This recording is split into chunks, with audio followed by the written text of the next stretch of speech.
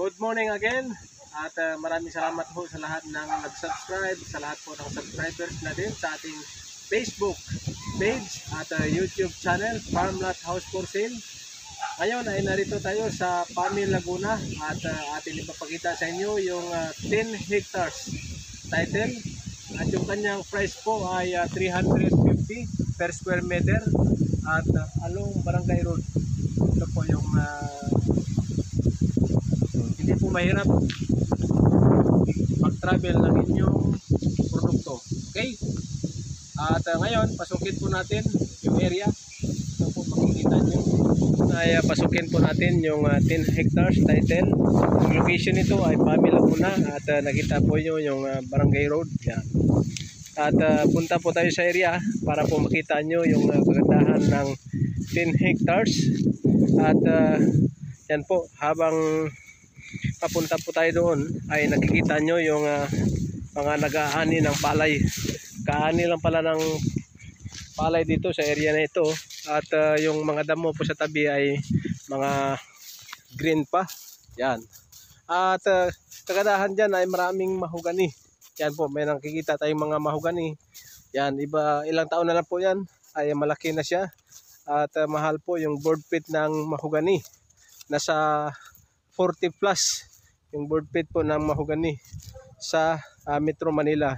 At yan, puntahan natin.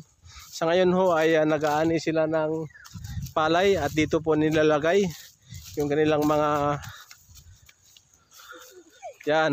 Ito po yung mga bata. Yan, okay? At nakikita po nyo maraming mga niyog. Yan, nahiya po sila. At iba't ibang mga pananim, mga fruit bearing trees meron po dito mga kababayan.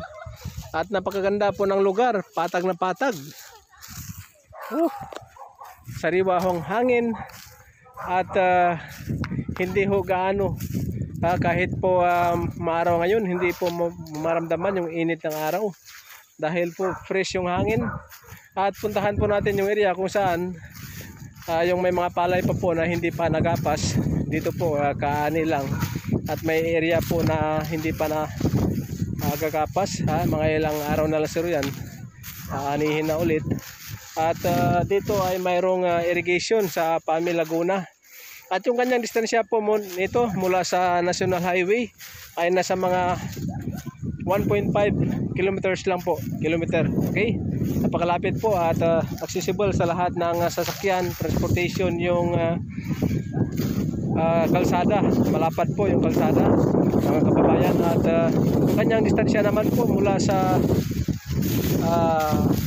Famy Proper ay nasa mga 2.5 kilometers lang po. At narito na tayo ngayon sa area kung saan ay may palay pa na hindi po naani.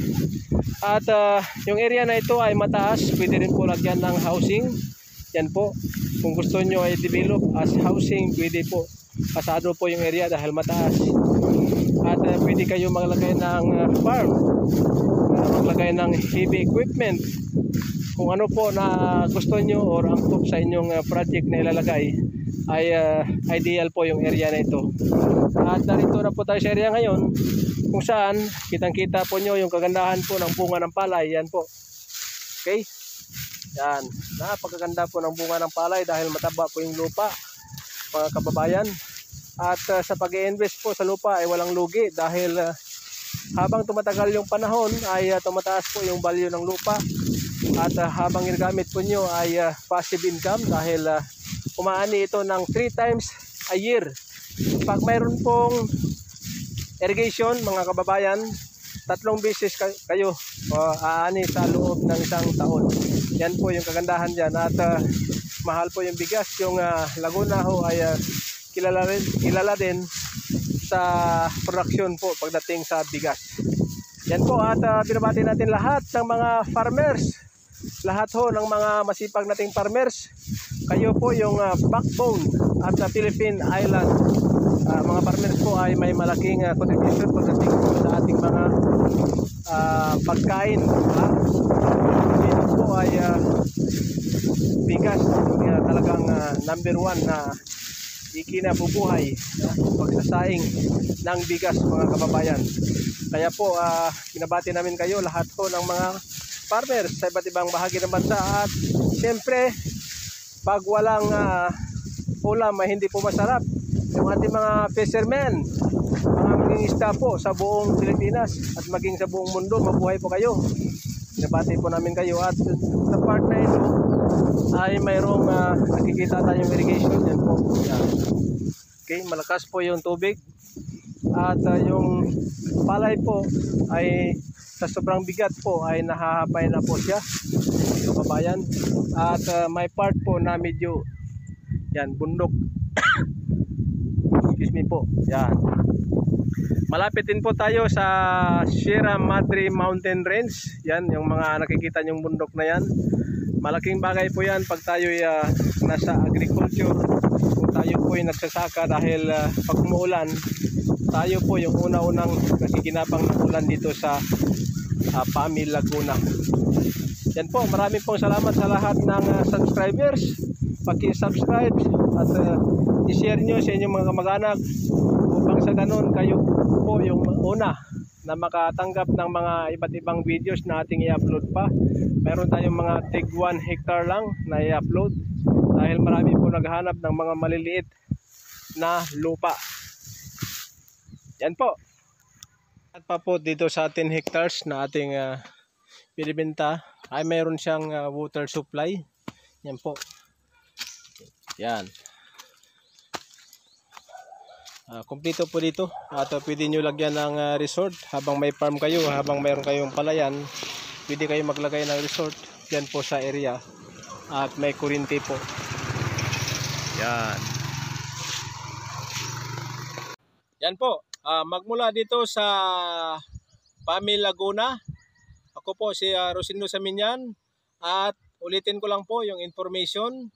Ito'y 10 hectares sa halagang 350 per square meter. Ito'y titulado at wala pong maging problema. Tinitiyak namin sa inyo, lahat ho ng aming ibibintang lupa ay lupa yung inyong mabibili, hindi po problema. Maraming salamat po. Paki-like and subscribe yung ating YouTube channel upang sa ganun ay makikita ng inyong mga kakilala, ng inyong mga kamag-anak ang pinaka-latest na ating i-upload, at lalo na po yung mga naghahanap ng mga maliliit po na area.